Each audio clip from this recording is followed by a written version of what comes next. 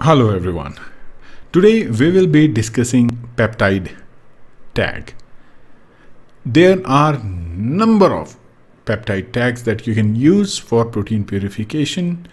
We will cover most of the tags in our future videos. Here I will be discussing Hist tag. So this is the topic of today's video, which is histidine tag, or it is also known as Hist tag. And then this is under the big umbrella of the topic, which is peptide tag. So to purify protein, you can use histidine tag. And what is that? Basically 6 to 12 histidines you can incorporate into your proteins, either in the C terminal or in the N terminal, and purify your protein of interest. The important thing in this case is this is the most commonly used tag in protein purification. How it works? It works by the ability of the histidine amino acid to bind specifically to the nickel ion or the cobalt ions. And once you have these ions immobilized on the reagents, basically you can flow through your proteins is going to bind to that particular reagent, and then using eluting agent like imidazole or low pH, you can dissociate that and then purify your protein from the mixture of the proteins.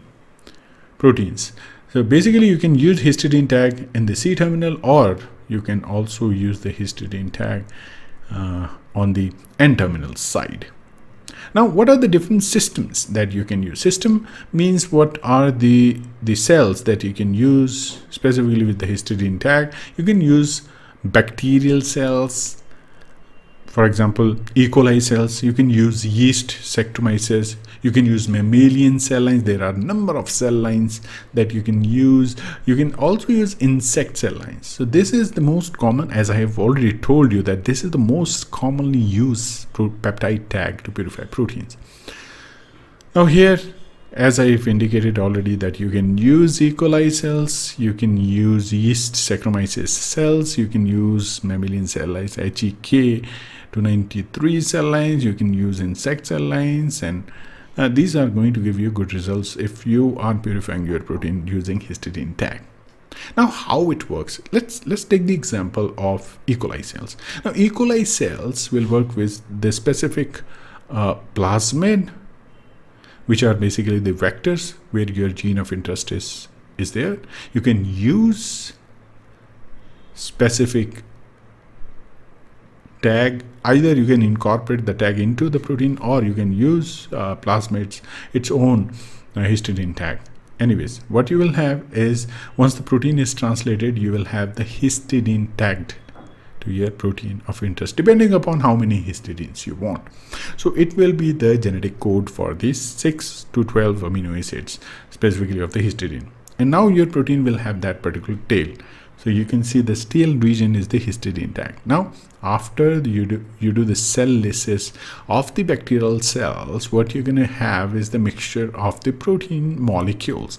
And those protein molecules, they will have some of the proteins that are recombinant proteins, they will have the histidine tagged, and other proteins will not have that particular histidine tail in it. So you can use that particular principle and bind that particular protein to the nickel slurry, and if you flow through to this apparatus, which is right now I'm making is a column in green in color. Now you're flowing the protein mixture, only the protein with the histidine tag will bind. Now protein will bind to the slurry, and all the other proteins, they will just flow through. Now you can discard the flow through. Next, your protein is bound. You need to disrupt that interaction after flowing through your supernatant. Supernatant in mixture is basically what you get after centrifugation of the bacterial cell lysate. And what you do is you add imidazole at a specific concentration and then elute your protein of interest, and that will be your pure protein. So this is the flowchart of the basic experimental layout, that how you use histidine tag, how you use the nickel slurry to purify the protein. And there are specific conditions that you can use. First condition is when you're going to use his tag is the requirement of a small tag. If you need a small tag in your protein and you don't want function of the protein to get interfered, you can use this particular tag. Next is to maintain the normal cell physiology. If you use longer tags like GST, it might affect the cell physiology, so you need a smaller tag. You can use this. Another important aspect of this particular tag is the low cost.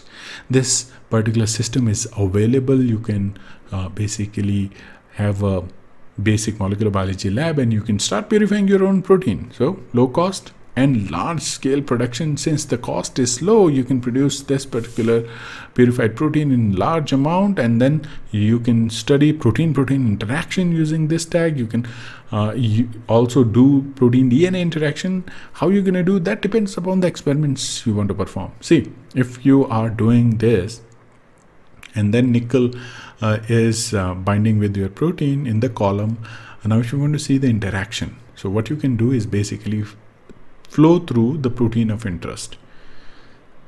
So just imagine in this case your column has the protein, which is histidine tag. Now it is tagged to the specific resin. Now if you flow through the protein that you are thinking is going to bind, it is, if it has that interaction, protein-protein interaction, what will happen? That protein is going to stay in the column without the histidine tag because it is interacting with the protein. So that is how you can, then you quantify in the flow through. If the protein is there, that means it's not binding. If protein is in the column, then you can say it is binding to the resin. So this is how you can understand protein-protein interaction using the column, using the slurry, using the purified protein. And in this video, I've tried to show you what are the different aspects of the histidine tag. So if I just revise everything what we have discussed, as in this video we try to first started with the histidine tag. What is histidine tag? Which is nothing but a 6 to 12 amino acid sequence, depending upon how much. Usually it is 6, right? Depending upon your experimental requirement, you can change the number of amino acids that you want to use in the histidine.